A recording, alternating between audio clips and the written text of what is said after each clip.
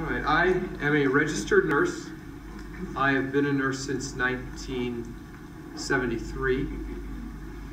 So that means I've been a nurse for 36 years. 36 years. That's how old I am.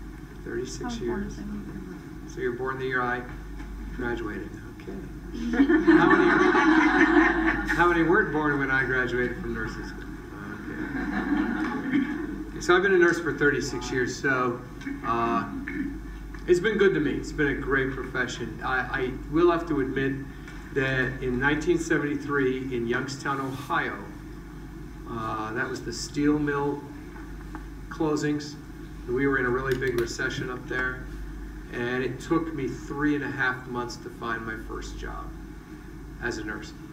But ever since then, I've had a minimum of 2 jobs going on at the same time. I've never been unemployed, never lost a job, always had at least 2 jobs going on. So it's a great, even in an economic downtime like is now, your first job might be a little hard to find, but after that, it works pretty well. So it's been good to me, good to my family. I love it. I like to teach it. So hopefully you'll enjoy it. I try to stay current as well, you know, in practice, work in nursing as well as teach in nursing. The last 2 years I haven't been able to work in nursing because these reviews have just taken over my life. Every weekend I'm somewhere, which is, I'm not complaining, that's great. It's just, I'm gonna have to start saying no to some things eventually. Let's see, I'm basically educated as a med-surg nurse, but I also teach psych, and I've worked in psych, so I know psych. I also do pharm, and I have graduate education in testing and measurement and cross-cultural nursing, transcultural nursing. Anybody ever hear of Madeline Leininger? Wright State people should have heard of Leininger. Did you hear of her? She was my advisor. So I'm an expert in cross-cultural and stuff like that. Let's see. I've worked a lot of ICU, a lot of ER, step-down units. I usually have the idea that if something scares me, I go at it.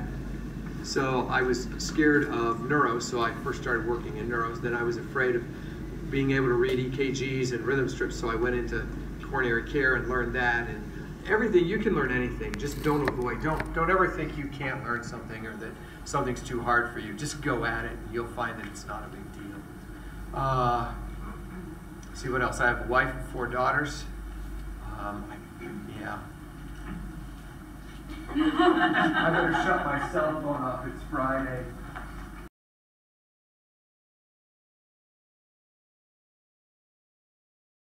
Okay, what the goal is here, while we're together, I have 3 objectives. 3 objectives. First, I want you to acquire some knowledge. I want you to learn something. I want you to go out that door and go, boy, I learned something today. Because I don't assume that everybody knows everything. And it doesn't hurt to learn some new information every once in a while. And I know enough about nursing to know that every graduate doesn't know everything they could know for this boards. There's some information that you need to know for boards that you do not know. Now, it's different for everybody. Not everybody has that same deficit. You have one that someone else doesn't have, and vice versa. But I want you to acquire some knowledge. Some reviews, you don't learn anything. All they do is they just do multiple choice questions. And you're learning how to apply it. Well, that assumes you know it. And you can't apply what you don't know. So a lot of good it does to sit there and try to apply something if you don't know what they're talking about in the first place. To me, that's a waste of time. And I've worked in nursing long enough education to know that students don't know everything that they probably should know. They've forgotten some stuff. So we're going to try to spiff up your knowledge, and I want you to acquire some knowledge. Secondly, I want you to gain confidence. I want you to, when you walk out of here, go, you know, I can do this. This is something that I can do. Because I think one of the biggest fears that people have is that they're going to fail because somehow, some way, they're the one person in the universe that this is just beyond their capabilities. Do you know what I mean? Now, everybody else will be able to do it, but they will not. For some inexplicable reason, it's beyond their capabilities. And yeah, I got through school, yeah, and I got through that, but when I go to the boards, it's just going to get me. Those standardized tests are just going to get me. And you don't want to go there, okay? So I want you to have confidence that you've done everything that you humanly possibly could have done when you sit down to take that boards. Because the worst case scenario is you go to boards, and you know some of your friends, some of your classmates don't do any reviewing for boards. They just go take it. Well, that's okay, but can you imagine yourself, you sit down for boards, and you sign your name in, and you click go, and it brings up the first question, and suddenly you realize you haven't done anything to prepare for this? Could you imagine how you would feel if you had not done a thing to prepare? They may be, your friends that aren't taking review classes might be confident now. I'd like to talk to them when that first question pops up and say, hey, would you think you might want to do something? But then it's too late. So when you sit down to click and start taking that test, I want you to realize that you've done everything you possibly could have done. And you did what is above and beyond reasonability. And you can have that confidence that you've done your part.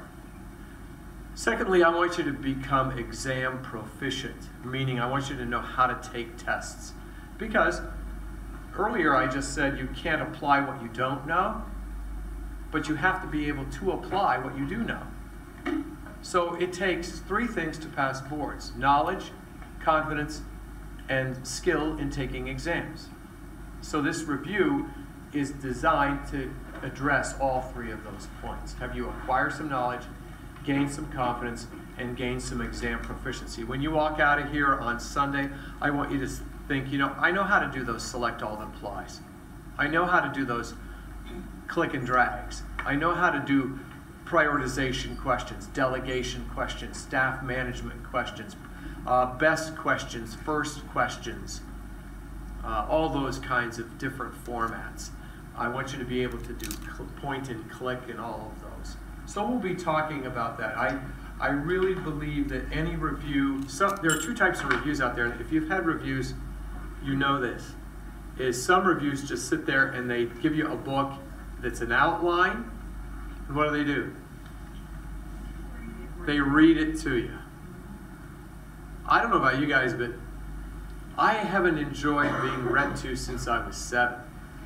You know? So I would just immediately go to sleep. And after the first break, I'd probably just leave, figuring I can read it at home. I don't need somebody to read to me. And then the other kind of review is, like I said before, they have just this whole bank of multiple choice questions. And all they do is they flash it up on the screen, and they say, okay, you got, 30 seconds to do this question. So everybody sits there, and they say, okay, we're done. And of course, Susie, anal retentive over here, says, it's B, and then all of a sudden now you guys, your thought process is contaminated because she shouted out the answer, and now do you know what I'm saying? And it messes up the whole process, and then you're supposed to learn from that, and then this person starts arguing with the teacher that they didn't think that was the right answer, and then it takes up 20 minutes arguing about some stupid question, and you're going, oh, let me out of here, this is just ridiculous. What's that? That's our class. Okay, so it just, to me, that doesn't, neither one of those models works, because two things: you can't apply what you don't know, but you have to be able to apply what you do know. And if all they give you is a lecture, you don't get a chance to apply it. And if all they do is apply it, you don't get a chance to learn it. So I think the uniqueness about my review, if there is uniqueness, and I believe there is that it hits both of those. I hit a balance between applying and learning, applying and learning. So that's sort of where we're headed, what we're doing now. So I made this blue book. I want you to do the blue book. Doing the blue book is part and parcel of the review. If you haven't done the review book, you have not done Marl Klimex review. You've only done half of it. Because that blue book is a drill book to teach you facts. Facts, facts, facts. When people don't pass boards, I usually sit down with them when they come to me, and I'll sit down with them and see if they know what they're talking about. And we'll sit down and start doing some questions. We probably aren't 10 questions into that And I've already taken them to the blue book like 3 or 4 times. Because they'll read something and they go, oh, I don't know what that is. Let's get out the blue book. Okay, there it is, page 52. What's it say? Oh, okay, well then it's A. Yeah, it's A. Do you see what I'm saying? So get that blue book out.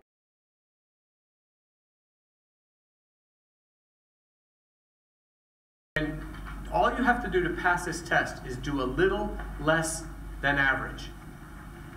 How many of you in here is it possible that you could achieve a little less than average on a test? See, so you don't have to do how well on this test. Do you have to do well on this test? No. Do you have to do average on this test? No. You need to do a little less than average on this test to pass. So don't think that you've got some insurmountable standard that you have to hit. And then you say, well, then why do people fail? Because they think they have to be up here. You see what I'm saying? And they study that way, and they get anxious that way, and it just doesn't work. Okay, acid-base is something you do have to know about. If you do not know acid-base, you are in trouble because everybody else knows about acid-base. Okay? So one thing you have to do in acid-base is if they give you an arterial blood gas value report, you have to interpret it as metabolic acidosis, metabolic alkalosis, respiratory acidosis, respiratory alkalosis. So if they give you lab values, you have to convert it to words. Now, if you know how to do that, you're 100% accurate. Go for it. Don't listen to me. I don't want to fix what isn't broken. But if you're confused about that, you're nervous about it, you're anxious about it, I've got something here that might help you. Okay? All right.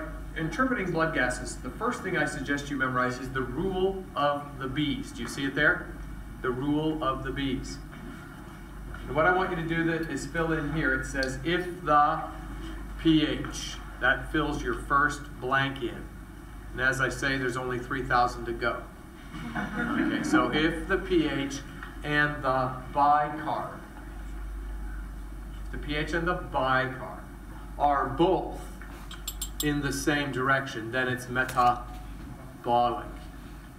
So the B's are bicarb both bolic. Do you see those? Bicarb both bolic? The reason why this works is respiratory does not have a letter B in it. Bicarb has the B in it. So what I'm saying is this. They will give you an arterial blood gas with 8 values in it. How many do you look at? They'll give you 8 values. How many do you look at? 2. Which 2? pH and the bicarb. That's what the rule says. Just look at the pH, look at the bicarb. Then look to see what direction they're going. If they're both in the same direction, be it up or down, it doesn't really matter. As long as they're both in the same direction, who cares what direction, then you must use what adjective?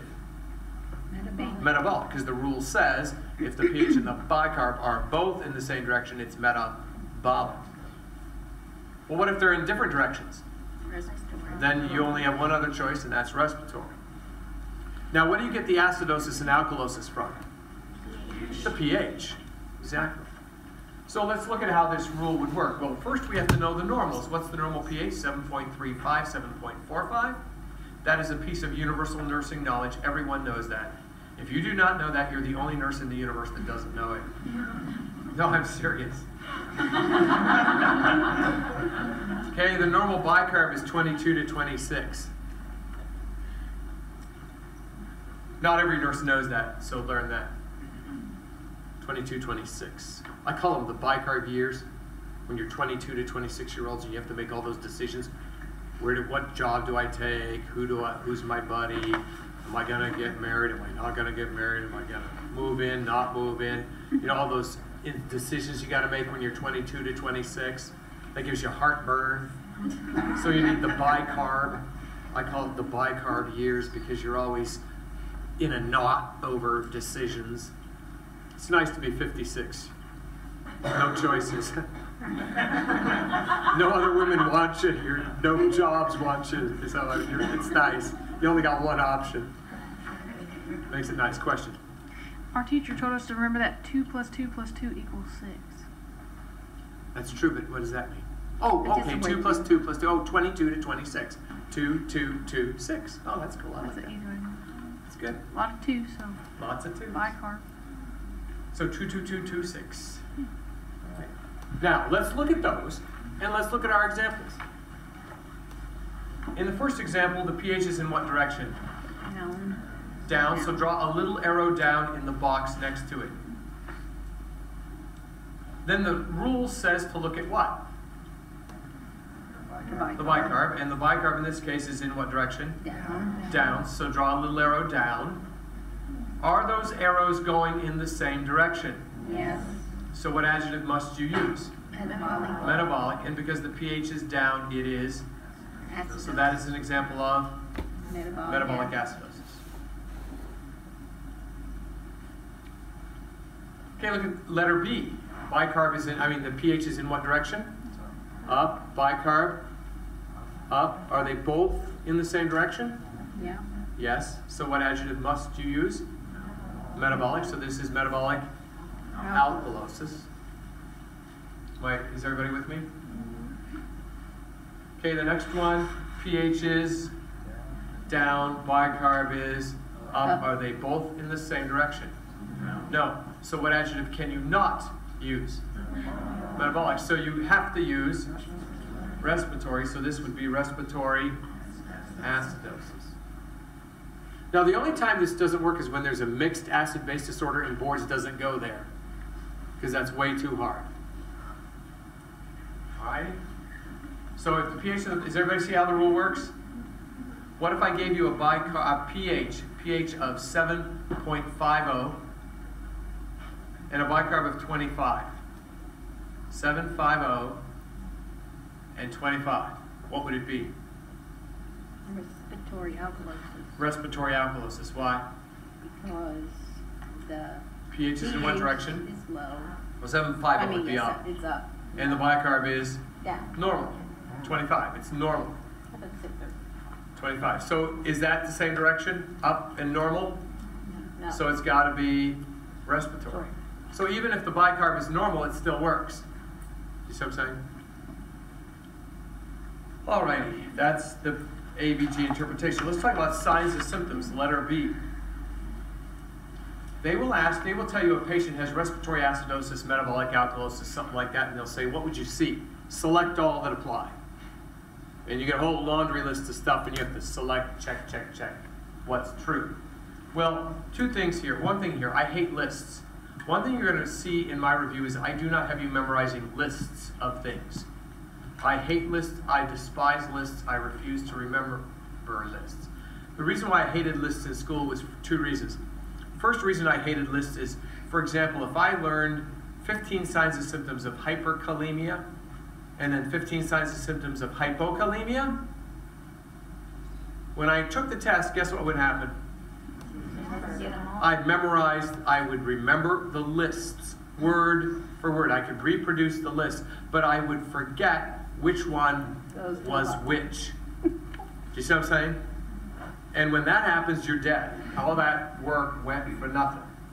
The second reason why I hated lists was, even if I could remember which was which and all 15 signs, my teachers had the tendency to pick signs numbers 16, 17, 18, and 19, and not the 15 that I memorized. And one thing that you guys learned real early in nursing is every book says something different, right?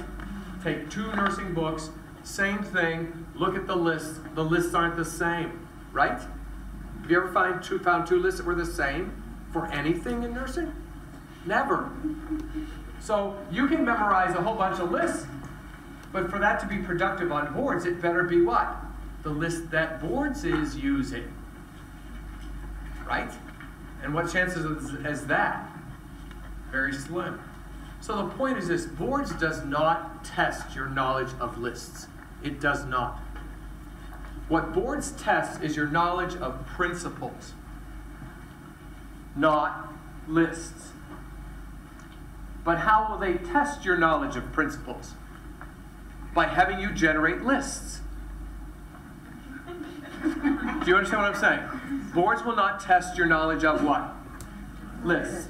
They test your knowledge of, but they will test your knowledge of principles by having you generate lists. And so when people take boards, they say, oh, you got to memorize a whole bunch of lists. No, you don't. They don't know what's going on. For example, in general, what do pain meds do? In general, what do opioid pain medications do in principle to a person? What do? They sedate you, don't they? They're CNS depressants. Okay, now, they will ask a question like, your patient is on Dilaudid, an opioid analgesic. What of the following things would you expect to see if they got too much, or that they, were getting a little too much? Select all and apply. Alrighty? And you're thinking, oh my goodness, I don't remember the list of Dilaudid signs. It's not a list of Dilaudid signs. It's to see if you know that opioid analgesics are CNS depressants, sedatives. So when you go to the list, what do you select? Agitation or lethargy? Lethargy. Flaccidity or spasticity? Reflexes of +1 or +4? +1. Hyperreflexia, hyporeflexia? Hyporeflexia. Restlessness or obtunded? Well, you go, I know what restless is. That's up, so obtunded must be down. That's a good test taker right there, okay? And you say obtunded. Okay, a good test taker never says, what? They say, and then they figure it out the other way. The thing about you guys that aren't good test takers, you haven't figured out that those good test takers, they don't know anything. They don't know anything more than you know. In fact, they probably know less than you know. They just don't quit. They just figure, oh, I'll get it. If they won't let me in the front door, I'll go in the back door. And if the back door's closed, I'll go through the cellar window. And they'll figure a way to get at it. They just don't quit. Poor test takers go, oh, I don't know what that. No. I had a student that was a really bad test taker. He came to a maternity question, and it said, what's the best way to treat morning sickness in a first trimester woman? And he said, oh, this is the only OB question I know the answer to. It's crackers. And he was so excited that he got the one OB thing he did not. So it's crackers, crackers. You look, A didn't say crackers, B didn't say crackers, C didn't say crackers, and D didn't say crackers. And what did he say as a bad test taker? What did he say? Oh my goodness. I thought I what? Knew this. I guess I don't know this. So he picked something like antacids every half hour. Okay? And then he wonders why he doesn't do very well. Well, you know what number C said? You know what answer number C said? Dry carbohydrates. Well, what is a dry carbohydrate? Cracker. A cracker. But what did he do? Oh! He was expecting the front door, cracker. No, you go in the back door. Dry carbohydrate. Do you see what I'm saying? Don't give up. Don't think that you don't know this. You know it. Okay, so if they say restless versus obtunded, you know what restless is. Obtunded must be the other. Okay, but do you see what I'm saying about the sedation? And you generate the list by applying the what? Principle, not having memorized some list. Does that make sense? Do you see why why can't boards test lists? Why can a national nursing test not test lists? Because what? All the lists are different in different textbooks used in different geographical areas of the nation. To write a statistically significant, reliable, valid question, you have to write the question so that no matter who takes it, no matter what book they read, no matter what school they went to, it's a fair question. And if you're just taking out a Mosby's book on whatever, the signs and symptoms of whatever, and you write a question on that, it will perform horribly statistically nationally. The only way you can do these select all that applies and have them perform well is to test what? Principles, and see if a student can generate a list from a principle. Now, does that change the way you might look at a select all that apply question? You understand what they're about? There is no mystery. You weren't supposed to have memorized some mystery list that you didn't know. You're supposed to say, this is a chance for me to show I know a principle. You got that? That's how you do those. Okay. So, I want to give you a principle for answering acid-base signs and symptoms. And it's what's in the box there. It says as the. You see where I'm at? As the pH goes, so goes my patient. As the pH goes, so goes my patient. What? What does that mean? As the pH goes. pH can go up, or the pH can go down. And when the pH goes up, your patient goes up. And when the pH goes down, your patient goes. Does that mean they sink and levitate? Well, what does it mean? What's it mean? Talk to me. That's very exciting. Yeah, so when the pH goes up, every system in your body gets more irritable. But when your pH goes down, systems in your body shut down. So when your pH goes down, you shut down. When your pH goes up, everything gets hyper-excitable. It's pure chemistry. It's talking about catalyzing chemical reactions, basically. So, do you see where it says up? Oh, except for potassium. Sorry, I didn't write that in there. Except for potassium. So what does that mean? pH goes up, potassium goes down. And when pH goes down, potassium goes up. Because if it followed the rule, we wouldn't even mention it, right? So as the pH goes, so goes my patient, except for potassium. So if your patient goes up, do you see the little box there that says up? What is that? What's another name for that? Up pH? Alkalosis. What will you see with alkalosis? Give me some stuff. Give me some signs you'd see with alkalosis. Irritability, absolutely.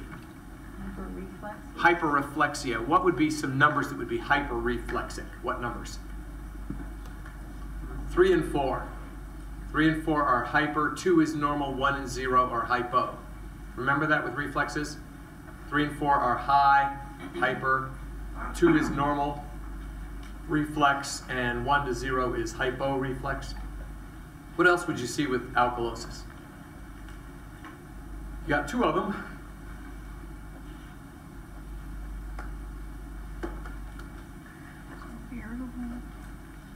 We got irritable, we got hyperreflexia. What else do you think? Think of a body system and then go a high. Tachypnea. What else? Tachycardia. Would you have paralytic ileus or borborygmi? Good. You good test takers said borborygmi, even though you may not know what it is, because paralytic ileus sounds like everything's what? Shutting down. That would be the down. The up would be borborygmi. Now, Boards loves the word borborygmi. B-O-R-B-O-R-Y-G-M-I. Borborygmi. That is the word they will use for increased vowel sounds.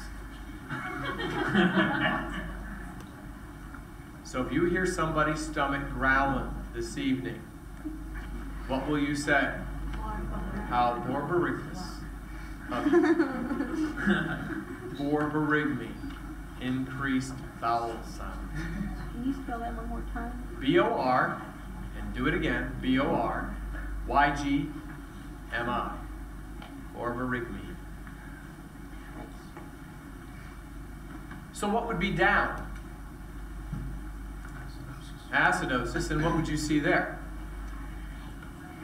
What's that? Hyporeflexia. What else? Bradycardia. Lethargy.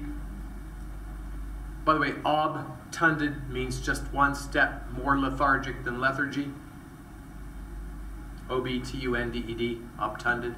Vocabulary is critically important to pass this test. That's why the blue book and the yellow book are real heavy on vocab.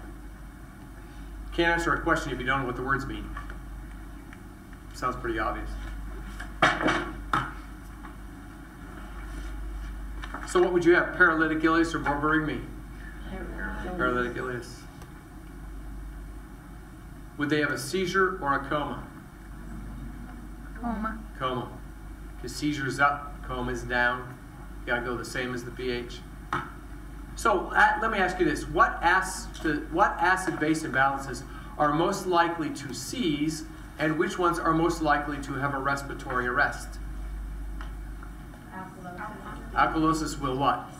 Seize, and acidosis will respiratorily arrest. Does that make sense? Because you're doing the, as the pH goes, so goes your patient. So what acid-base disorders need an ambu bag at the bedside? What acid-base imbalances need an ambu bag at the bedside? Acidosis, because they're going to what? Respiratorily arrest. Which acid-base disorders need suction machines at the bedside? Alkalosis, because they could seize and aspirate. See, don't limit yourself. When they start asking these things, say, wait a minute, I know about this. I can get there. See, I shouldn't have to teach you who needs an ambu bag at the bedside. You should be able to get that from as the pH goes, so goes my patient. Do you see what I'm saying? These rules, use them. They're tools. Okay?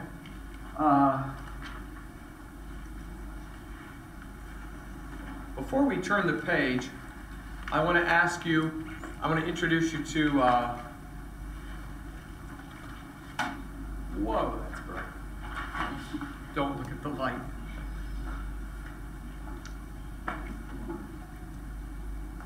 Is that coming in clear? Oh, duh.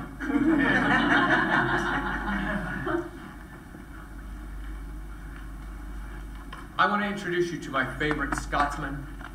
You know how Scottish surnames have Mac, Dougal, McDonough, MacGyver, M.A.C., you know.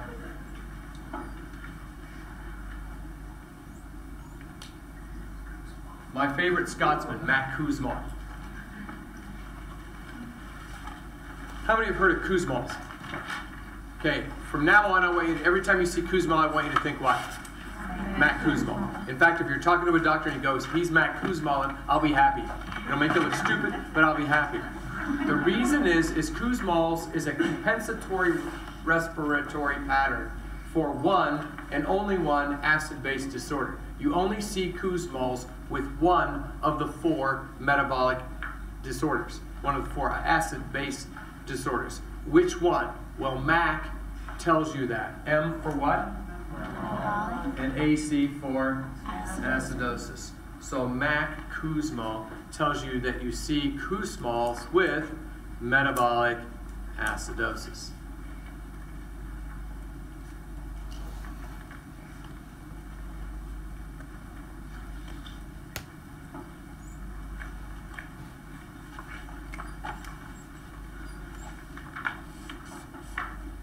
Okay, we have some knowledge, but we have to be able to what? Apply it. Remember, you can't apply what you do not know, but what you know, you have to be able to apply. This says, your patient has respiratory acidosis. Select all and apply. +1 reflexes. Diarrhea. Adynamic ileus.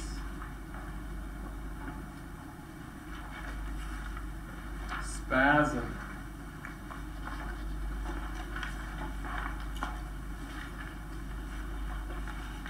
Urinary retention. Paroxysmal. Atrial. Tachycardia. Second degree. Mobitz. Type 2. Heart block. And hypokalemia.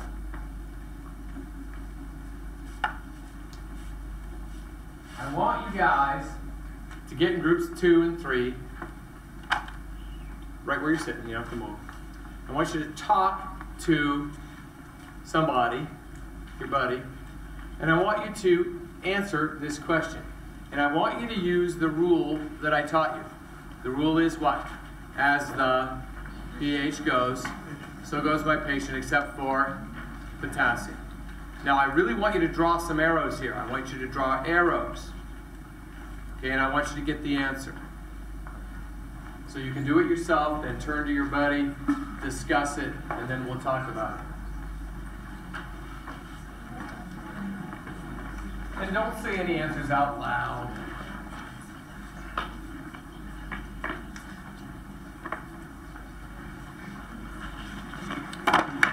Alright, Get it over with now. so we're choosing which one. It means select all that apply. So we're choosing what is respiratory acidosis. Alright, so knowing that as the pH goes, so does my patient. Acidosis goes down. Down stuff. I'm going to Or say is that diarrhea going up. What you Wouldn't be diarrhea. plus one reflexes. retention would be down. Plus one reflexes would be down, so it would be that. Hypokalemia is What's down. adding nomic ileus? That would be high. So that isn't good. We wouldn't pick that one. Hypokalemia. Wait a minute, now that's different though. That's Dynamic is high. except for potassium. So if it goes down, that means the potassium's up. So I guess it would be down. Low is down. So it would probably be that. Okay, I want you to count the number of things you selected. Don't say it yet, but I'll ask you for it later. I want you to count the number you selected. With reflex. Yeah. So what was the number for the down?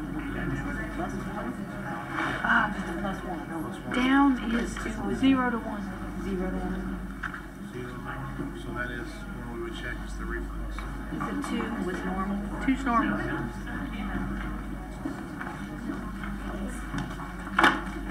Okay, how many did you select? How many did you get? 3. I got 3. I know, I don't know. Yeah, 3. How many did you select? 3. 3. You should have selected 4. That's 4th one. What we missed? So let's play our We game. didn't have enough time. What should you automatically notice about this question? It said what? 4. Acidosis. Acidosis, the pH is in what direction? Down. And everything's going to go the same direction, which is what direction? Down. Except for potassium, which is going to go, so a high K. So now there's your answer. Now, up or down? Down. Select or no select? Yes. Up or down? Select or no select? No. Adynamic, without movement. Up or down? Down. Down. Select or no select? Select. Spasm, up or down? Select or no select? Urinary retention? Down. Down. Select. Paroxysmal atrial tachycardia, select or no? No. Mobitz type 2 heart block, yes or no? Why? Block means the impulse is being what? Slowed, blocked, it's down, it's being hindered. So that's a select. Hypokalemia? No, I want a high K, not a low K. So the answer is the +1 reflex, the adynamic ileus, the urinary retention, and the second degree Mobitz type 2 heart block. How many got that right? Excellent, excellent. Did you memorize the list? No? How long would the list be before you got second degree Mobitz type 2 heart block? Right? So that's what, and they're testing what principle? What principle are they testing?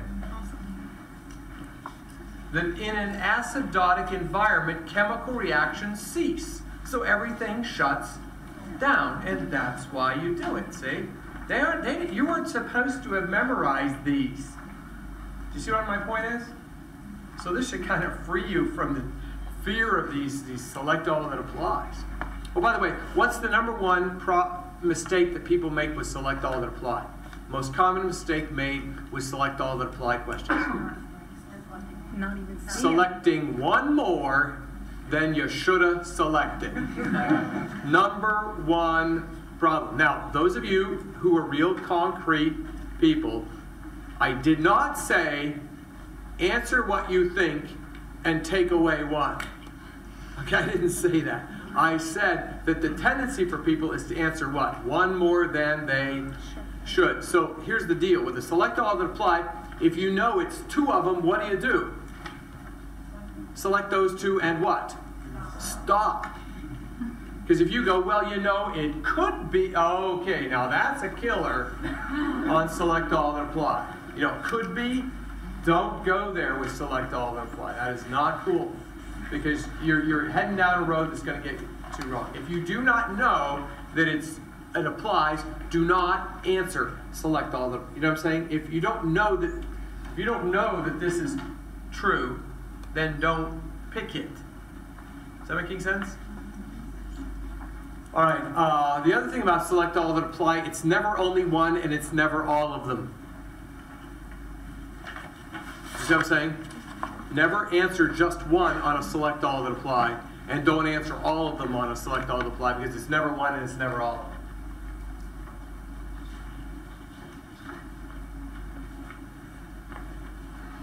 of them. Okay, let's go to the next page. Causes of acid-base imbalance. Causes. What they'll do is they'll give you a scenario, and they'll say, this is what's happening to your patient. And then they'll say, what acid-base disorder would result from this?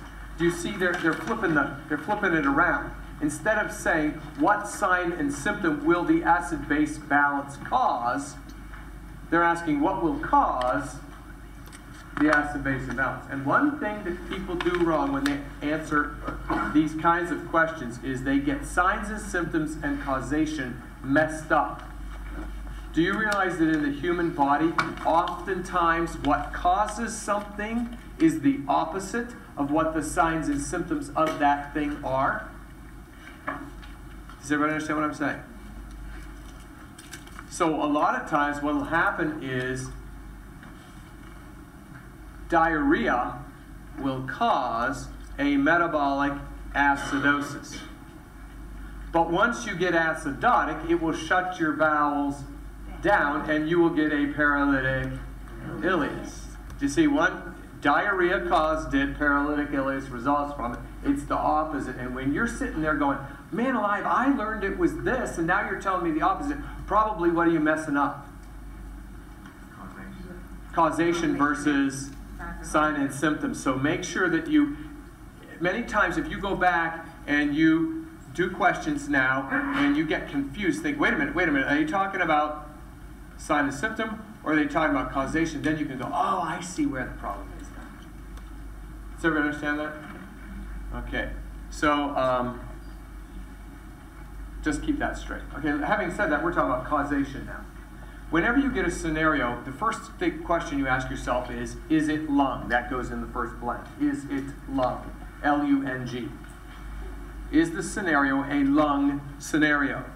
If the scenario they give you is a lung scenario, guess what kind of a problem it is? Respiratory. It's respiratory. I mean, it can't be any easier than that. However, that only gives you a 50-50 because it could be respiratory acidosis or respiratory alkalosis, correct? Right. Well, how do you tell between those? Well, the second question you ask yourself is the client overventilating or underventilating? Is the client or patient overventilating or underventilating? That is going to be critical for your respiratories. If the patient is overventilating, pick alkalosis. If they are underventilating, pick acidosis. Now this is extremely simple. It's almost pathetically simple.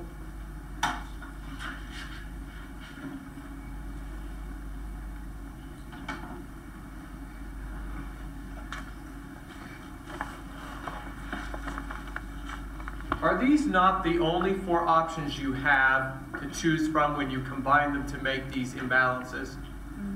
It's either metabolic or respiratory, it's either acidosis or alkalosis, right? So you're choosing between these four words, correct? Well, let's look to see how this works. If the client is overventilating, let's take the word ventilate. Which of these three words fits best with the idea of ventilating? Exactly. Now, we're left with what? Over. Of the remaining three words, which word has the closest connection to something being over? Why alkalosis? Because it's over the normal. So that's alkalosis. So if you put them together, ventilating over becomes respiratory alkalosis. See how easy that is?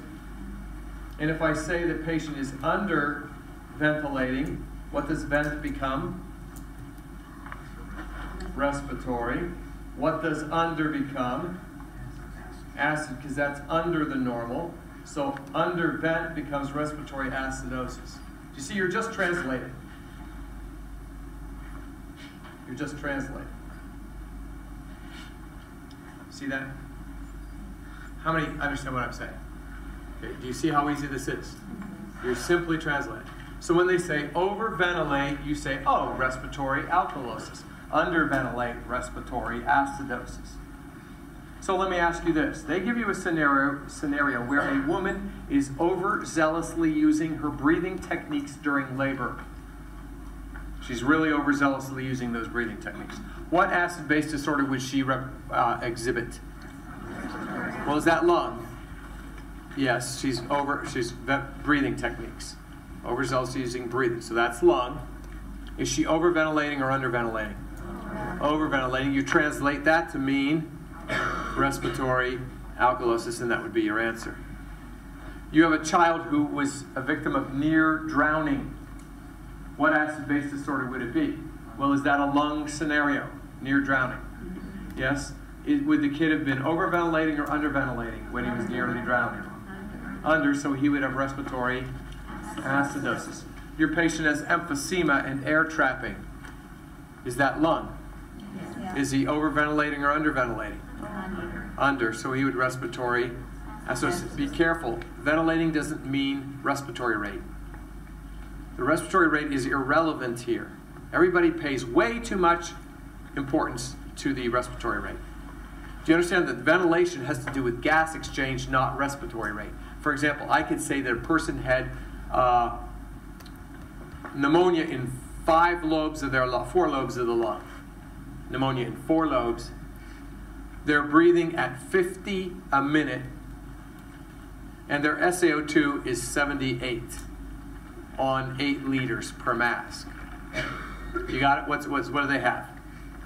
Pneumonia in 4 lobes.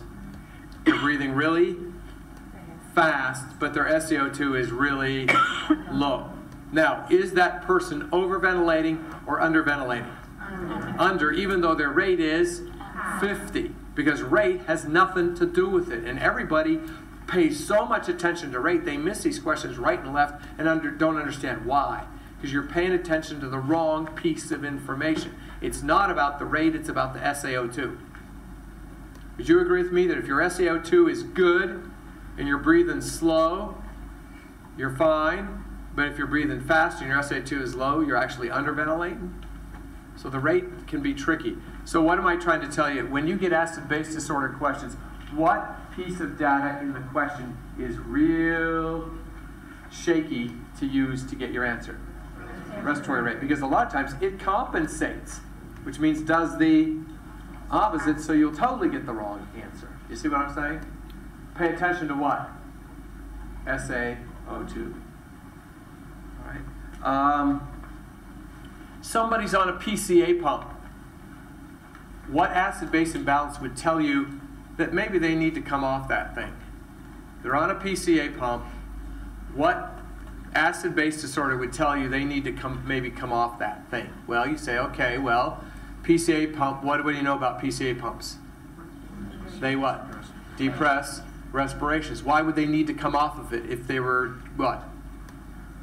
Getting too much, which would make my respiratory rate go really what? My ventilations go really down, which would mean I would be under ventilating, so the answer would be respiratory acidosis. So respiratory acidosis would tell you that maybe you need to back off that PCA pump. Is that making sense? And see, those are questions you may not have even thought you know the answer to, but you can get the answer if you just calm down and use it. Because this is a what? It's a tool. So use the tools at your disposal. Don't say, I can't get the screw out, and the screwdriver's still sitting in the box. You know, grab the screwdriver and try to get it out. So many times I teach people tools on how to take tests and everything, and then I do test questions with them, and they leave the tools in the box. You know what I'm saying? Get the tools out. Start using them.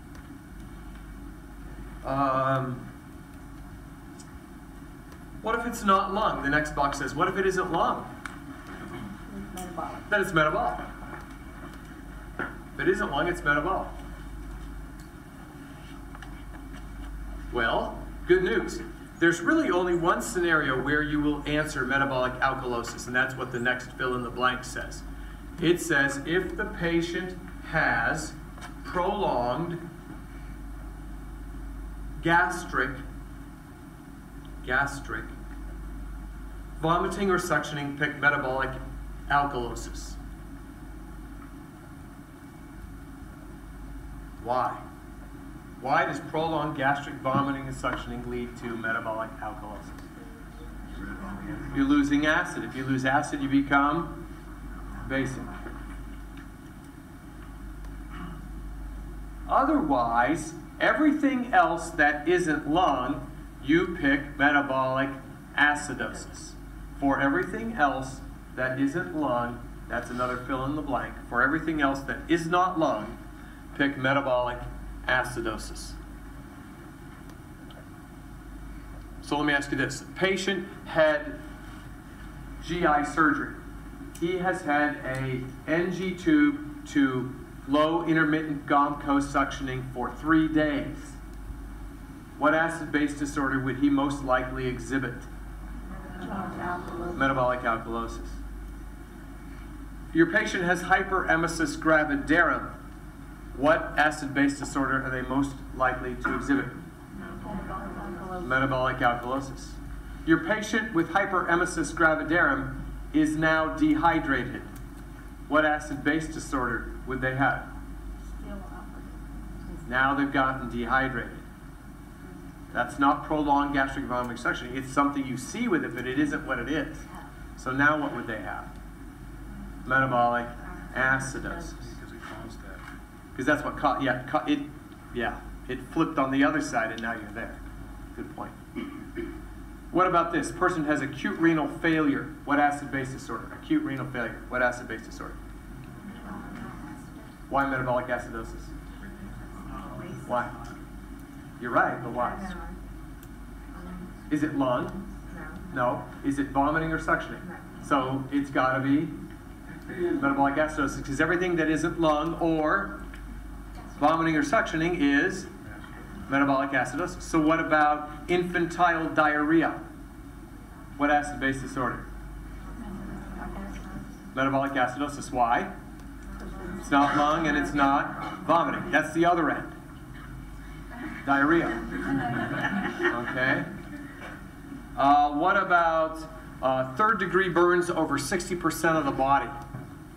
Third-degree burns over 60% of the body, first phase. What? Absolutely, metabolic acidosis, because it's not what? Lung, and it's not vomiting or suctioning.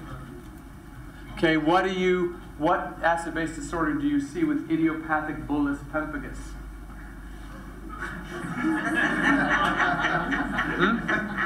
What? Yeah, metabolic acidosis, very good. Absolutely correct. Why? I mean, I don't know what it is. It is long, though. But if it is long, it's, I mean, it's only, you got one body system out of 13. Right? And if it's vomiting or suction, you've got 1 out of 1,000 symptoms. So when you don't know what it is, what's your answer? Absolutely, metabolic acidosis. In everybody right now, as you're sitting there, I want you to set your default setting for answering acid-base questions to metabolic acidosis. Okay, everybody, do it. Okay? Do it. So that when you, what do I never want to hear? I never want to hear you guys go, oh, I don't know what acid-base disorder is because I've never heard of that disease. That's when you absolutely do know what it is. It's what? Metabolic acidosis. I've used that rule for 20 years. I take the HESI twice a year. I take ATIs, I take Kaplan junk. No, stop. shouldn't say junk. Why did I say that? Kaplan Quality Materials. And I do every book that's published, everything that's there, I do that. Why do I do it? It's my job to prepare for you guys. You know, I better know what's out there, and I better know what's current, and I better know how it's being tested. So I've done, if it's been published, I've done it. I've even been to the NCSBN site and done their questions.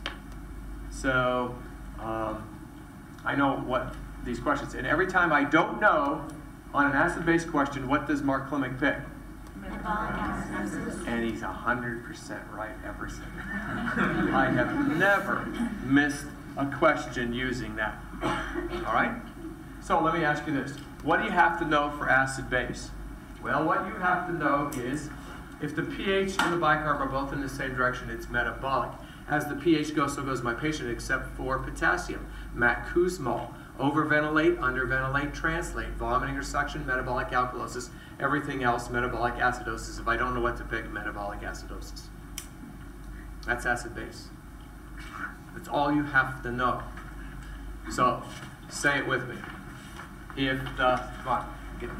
Okay, if the pH and the bicarb are both in the same direction, it's metabolic. As the pH goes, so goes my patient, except for potassium. Who's your favorite Scotsman? Okay.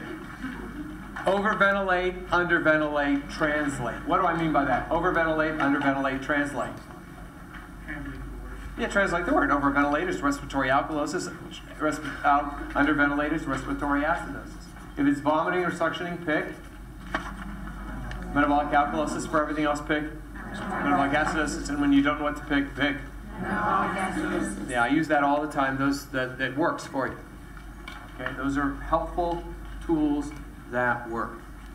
All right, yes? So this one, just to make this clear, that one question you asked, if you have severe vomiting and you've gotten dehydrated now, that you look at the dehydration. Right. So now it's right. There's a rule in test taking. So watch what they're asking. Yeah.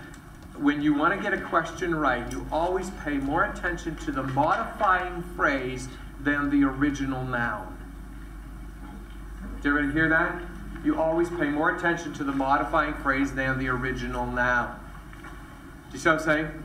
So a person with obsessive compulsive disorder who is now psychotic, what's more important?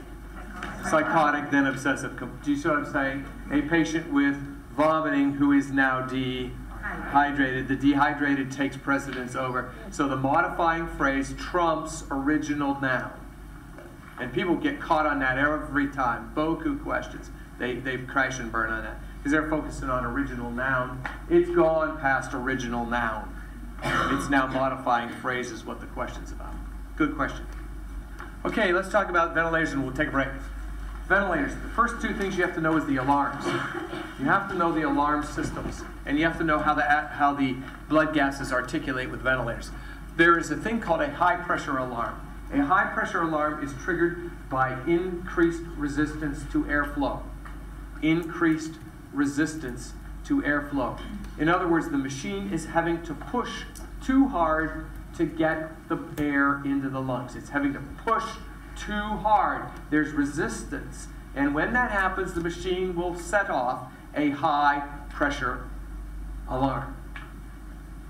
Because you understand, when you set up a vent, you set up two alarms. You say, I don't want you to use less than this pressure to get that air in, and I don't want you to use any more than that pressure. You tell it that. And then when it exceeds that, the high pressure alarm goes off. Say if you set the high pressure at 40 millimeters of mercury, and you say, I don't want you to push, machine, I don't want you to push any more than 40 millimeters of mercury to get that air in. If the machine has to, it will set off the high pressure alarm. Because it's telling you it's too hard. I'm having to work too hard because it's high pressure. Does everybody understand that conceptually? Okay, now what would it be due to? Well, obstructions. There are three obstructions. Number one, kinks in the tubing. The tubing could be kinked. Would that increase resistance? Mm-hmm. Sure. So what do you do for that? That's rocket science. Unkink. Okay.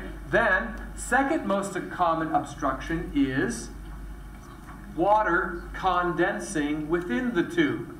There's water condensing in the dependent loops. So what do you do for that? Now there are more rocket science here. Get rid of the water. Empty it. And the third most common cause is mucus secretions in the airway. They've got goop there. Gunk. Junk. Mucus. And what do you do for that? Now, what will be, suction is correct, but what would you do before you suction? And I'm not talking about pre-oxygenating them, because that is true, but is there another strategy that would be done to mobilize secretions before you would actually suction the person? What would you do? Yeah, change position, turn, cough, deep, breathe. Change position, turn, cough, deep, breathe. So you would do that first, and if that didn't work, what would you do? Suction. What do you guys know about suctioning airways? What do you think? Good, bad, otherwise? What do you think? Give me your impression. The more you do it, the more secretions, problems you cause. So it's a double-edged sword. So how often do you suction patients? Every 15 minutes, every hour, every 2 hours, every 4 hours, or none of the above?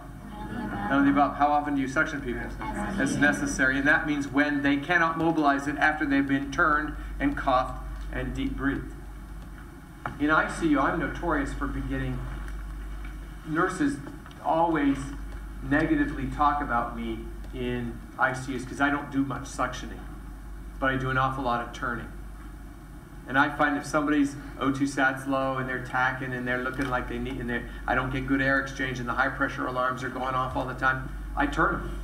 Patient coughs and whack, out comes this thing, hits the wall on the other side, and then they pink up and they're just fine, thank you, and I never did suction him. And I'll go and report and they'll say, how many times did you suction him? Well, I didn't suction him at all.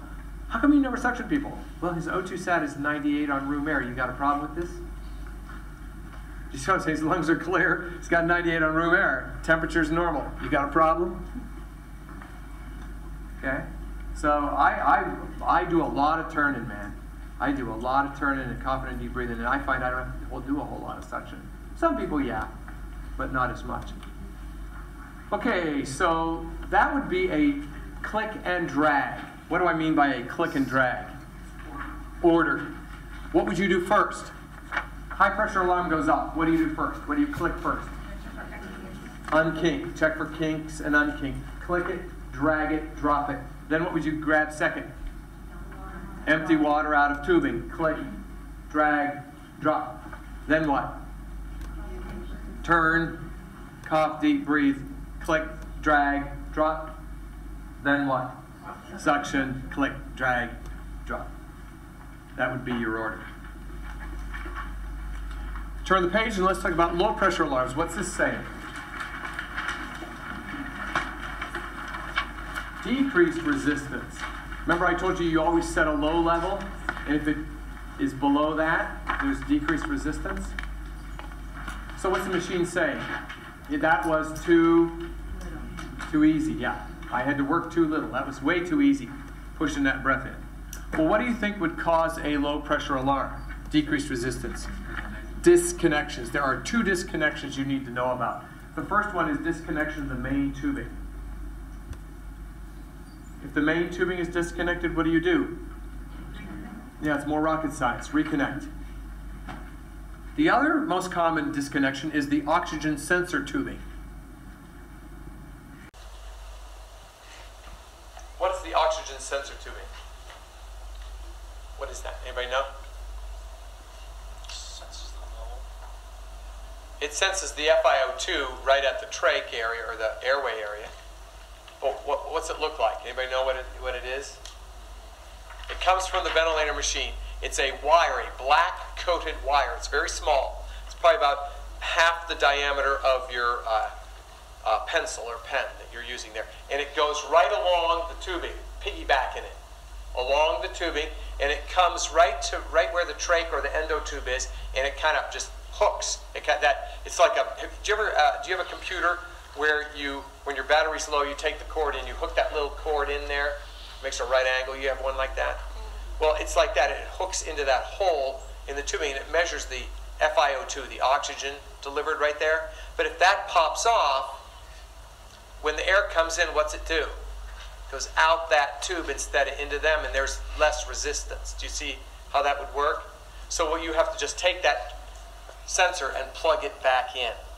Because so many nurses, it'll be going bong, bong, bong, low pressure, and they're going, but it's connected, and here's the wire hanging down, and they don't see it. So reconnect the main tubing, then reconnect the oxygen sensor. Those are the two most common problems. So in general, what are high pressure alarms due to? In general, obstructions. In general, what are low pressure alarms due to? Disconnections. And LPNs, this is the same as RNs.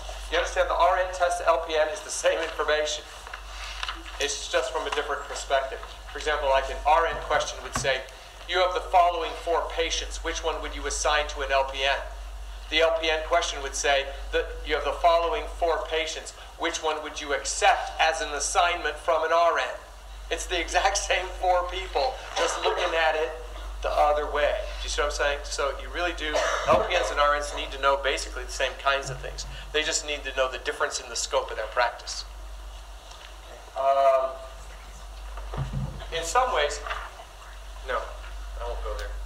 Okay. What about acid-base disorders? Respiratory alkalosis. Respiratory alkalosis means the ventilator settings may be too what? High. Why did you say that? Breathing too much. We can turn respiratory alkalosis into another word. What can we turn it into? Respiratory. Ventilate. Alkalosis. Over. So then you read it. Overventilating means the ventilator settings may be too. See how easy it is? All you do is take these acid-base disorders, turn them into just normal words, and the answer will jump off the page at you. So what is the other word for respiratory acidosis? Underventilate. So underventilating means the settings are too low. You got that? Now how would this be applied in a question? And we'll do this question, then go to a break.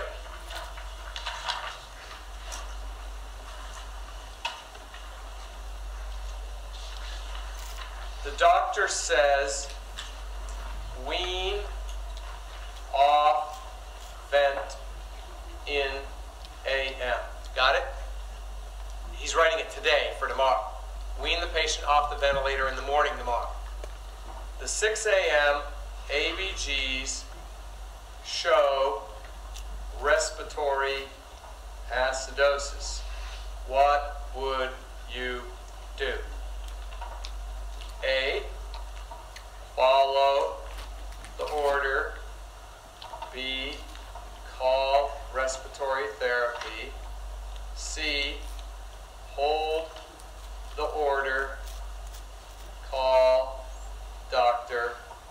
Or D, begin to decrease the settings.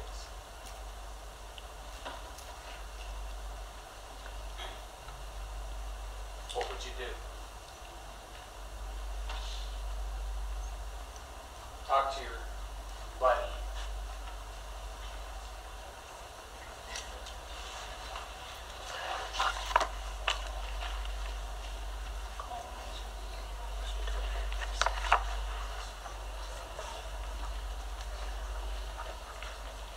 And LPNs, it would be wherever it says call doctor, you can put notify RN.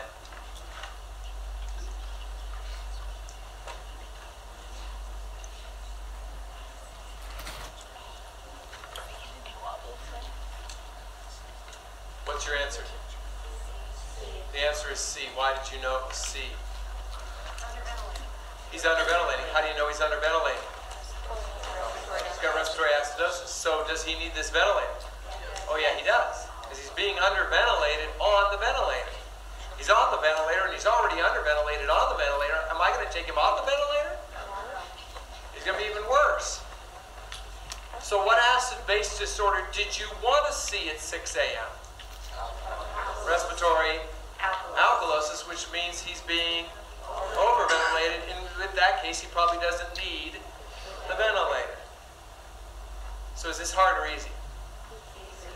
Do you guys, an hour ago, if I told you you got to get a bunch of questions on ventilators and acid-base and how you use your acid-base imbalances to know what to do with ventilators, how many would be going, oh my goodness? Okay, how many do you see it's not really hard? It's very simple. Very, very easy. You can be whiz-bangs at this. Why is B a bad answer? Why is B a bad answer? What's that? Yeah, never pick an answer where you don't do something and somebody else has to do something. Because you may feel like doing that, but that isn't the answer. Okay, that's what I call the chicken answer. You know, you're afraid to call, so you have respiratory therapy do it. If a patient says to you, I have cancer, I only have 6 months to live. Do you think there's a heaven or a hell? Where do you think I'll go when I die? What would you do? Do not pick, call chaplain. Now you may not feel like you want to deal with that right then and right there, but as a nurse you're supposed to say what? What do you think about? Do you see what I'm saying? That's the answer. Yeah, you're going to hell. How's that make you feel? Yeah, I can see that. Don't tell anybody at Cedarville I said that.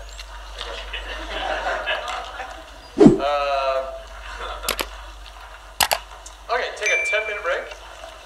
You guys have been really good.